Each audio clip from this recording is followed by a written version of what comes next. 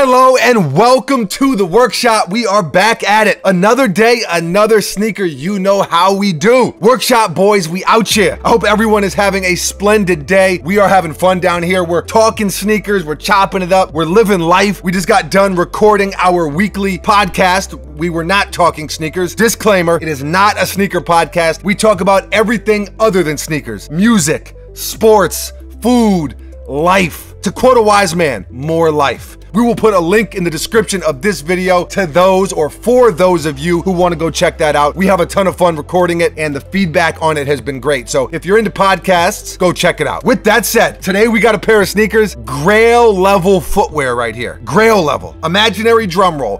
Brrr, bang, bang. The Air Jordan 13 Bin 23.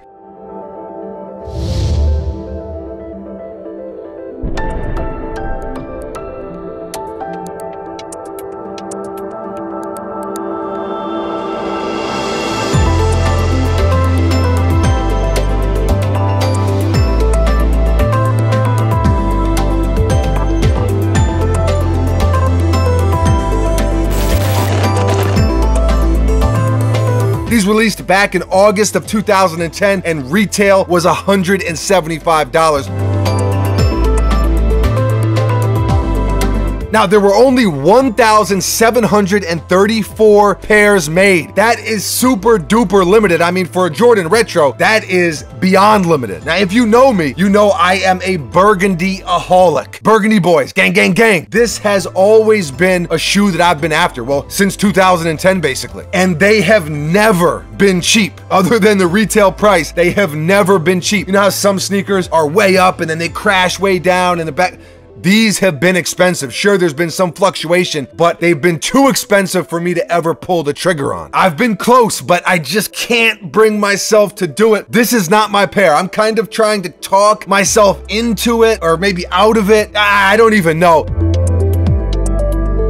But I wanted to dig into the crates a little bit. I said this was gonna be something that we did once in a while, that we started to do more, was break something out, something we don't own, but a gem from the past. Because I mean, we only own so many sneakers. There are a ton of pairs that we don't own. Pairs like these. And man, oh man, let me just say, I forgot how insane the quality on these are. I've had pairs in hand before, but literally forgot just how nice they are. These are exquisite. The whole Bin 23 collection is incredible. Ultra premium. Every sneaker they did turned out amazing, but these are by far my favorite. White, burgundy, tan, and this tan suede is nuts. This is softer than a baby kangaroo pouch. It is next level. The tongue, the leather on this tongue is so soft, your hand almost melts into the sneaker. Of course, you got the Bin 23 wax stamp. Speaking of melting, the Jordan 13 hologram, silky interior.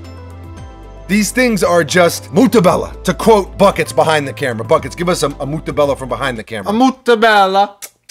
These sneakers are that. Definitely one of my favorite Jordans of all time. Definitely a Grail level sneaker for your boy. Something about that burgundy just gets me. Even though here they are and yet they aren't. So close yet so far. One single tear falls from my face.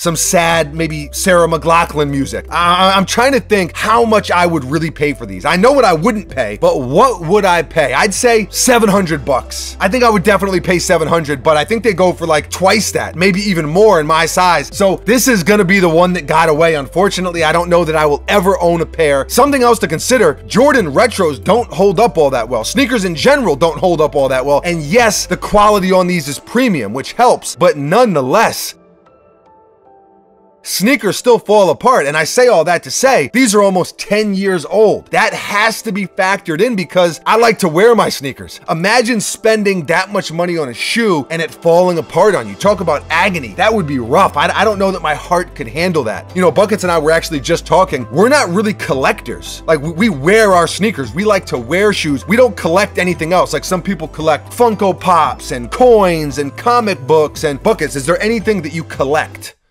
No. No. I mean, I guess we did kind of baseball cards, basketball cards when we were little, but we don't collect anything, we wear things. So that has to be factored in. I don't know how many more years these have. Like the lifespan it's not that long. What are your thoughts? How do you feel about the Bin 23 series, or collection, I should say? How do you feel about this pair in particular? Which is your favorite? Which is your Jordan Grail, or what is your Jordan Grail? And how much would you pay for them, more importantly? However you feel, leave a comment below and let us know. Always love to hear from you. Thank you for watching. You are very, very appreciated. We will be back tomorrow. Same time, same place, right here at the workshop. Until then, hasta la vista, baby.